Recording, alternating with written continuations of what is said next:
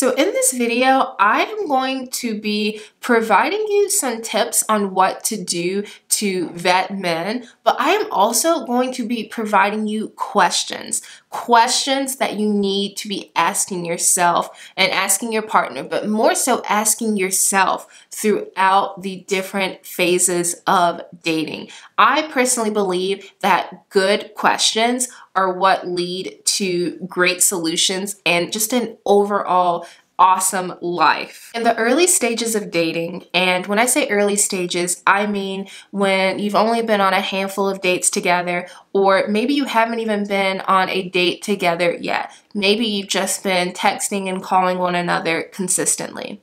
In the early stages of dating, you want to avoid asking or answering the question, what traits do you admire, or what traits are you attracted to or desire in a partner? And I know that it sounds a little counterintuitive to avoid asking that question or avoid answering that question because it's so commonly asked. But the reason that I am suggesting that you avoid asking or answering that question is because early on in relationships, that is really when we are so enamored with that other person and we want to please that other person.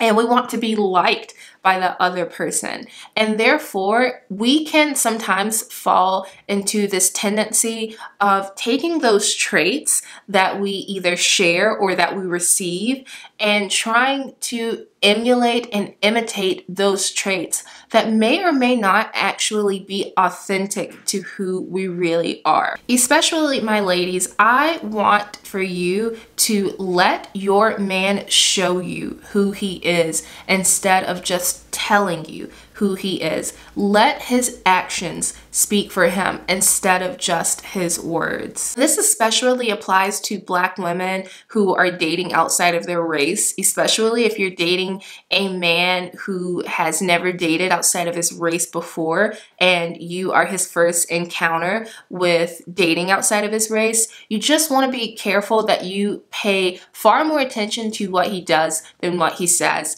because he may think that he is prepared for a relationship with you, but he's really not. He just doesn't have the understanding. He doesn't have the equipment to be in a relationship with you in the way that you want and that you deserve. Now, I want to be clear. I do think that you should speak about what you want from a relationship in the long term, such as, do you want to be married? Do you want to have children? I do think that you should be very upfront about those things. And at the same time, I think that you should reserve speaking on the traits that you need or want in a partner to get you to the point where you are considering marriage or children. And also, ladies, I really want to encourage you early on to not fall into the trap of overanalyzing and obsessing over whether or not the person that you're dating likes you. You need in the early stages to really prioritize how you feel about that person. It is so easy, especially for women who are just like conditioned to be desirable, to be wanted, to be people pleasers. It is so easy for us to focus on all the things that we can do to get the man, to satisfy the man, to keep the man. But you really, especially in these opening stages of dating, you really need to focus on whether or not you really like him. And lastly, ladies, in the early stages of dating, I just want you to focus on enjoying yourself and detaching yourself from any sort of outcomes or narratives that you may begin writing within your head. So many amazing relationships are ruined before they can even begin because we create these narratives and these stories in our heads, and the other person is unable to live up to these expectations, to live up to these grandiose stories. And they could have actually have been a solid partner for you, but you weren't allowing them to be because you had this fixed image in your mind of how things would go and how these individuals would behave in those circumstances. So Early stages, just enjoy yourself. Prioritize having fun, prioritize getting to know that other person, and come into this with an open mind, little to no expectations, and just a desire to have a great time. And again, it's so important early on to just let your partner be. Just let the man be who he is, and of course you be yourself as well, but just let him be and observe. Observe, observe, observe. The early stages is really just a matter of observation. Now, once you get to the next phase of dating, and when I say the next phase, I mean maybe you two are in a committed, exclusive relationship. Maybe you have met each other's friends, or maybe you've even met family members. The phase after dating, the phase after the initial round of dating, but the phase before marriage or even before engagement. So at this stage, you want to ask yourself a series of questions. You want to take inventory on what is going on in your relationship. So at this point, are you two in a committed relationship? Are you in an exclusive relationship? Has he made it known that he is no longer pursuing any other women and you are no longer pursuing any other men?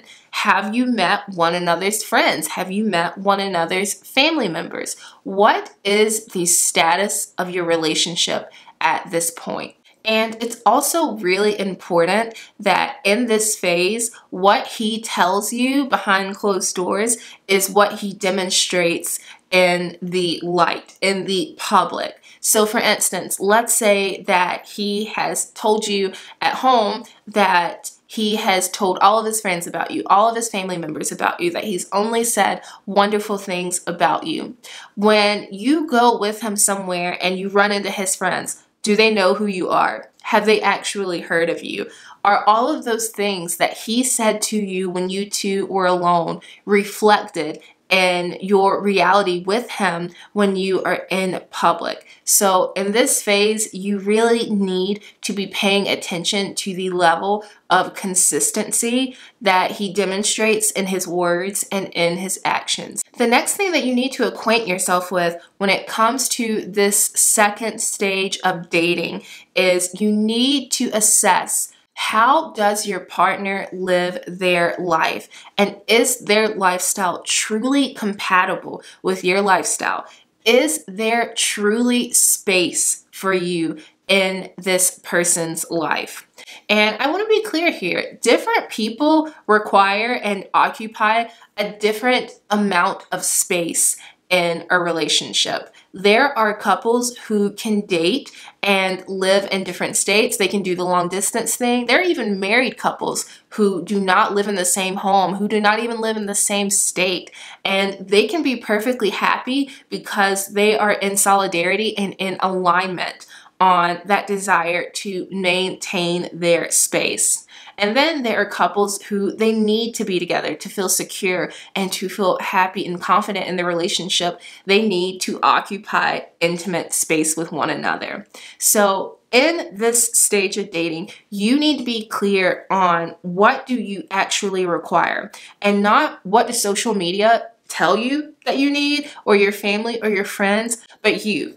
What do you need? What do you want? And does your partner actually have the bandwidth in their life to give you that? And last but not least, ladies, at this stage, I need you to assess your intuition.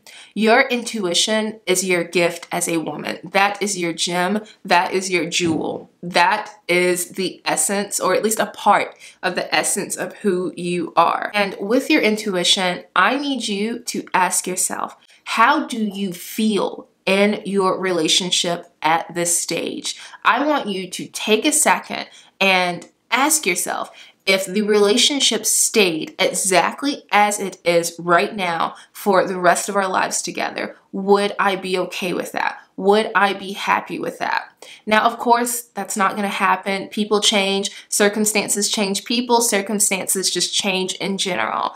But if where you are, if this moment in time was just like crystallized and this was the rest of your life would that be okay to you? And I really want you in this situation, again, to lean into your intuition, to lean into your divine feminine, to lean away from your masculinity that wants you to overanalyze the situation, that wants to think about the tangibles in your relationship, the financial security that your partner can provide you, or the physical security that your partner can provide you. Those things are very, very important.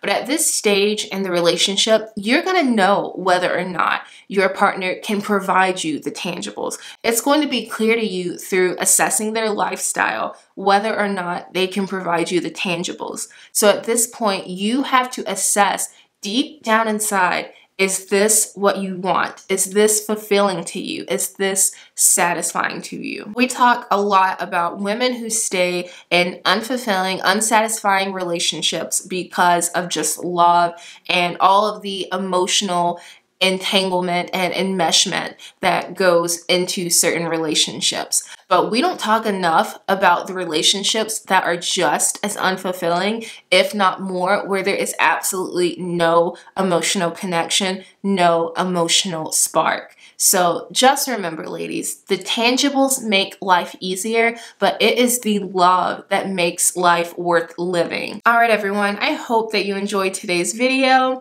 And until next time, stay safe, be well, and I'll see you soon. Bye, everyone.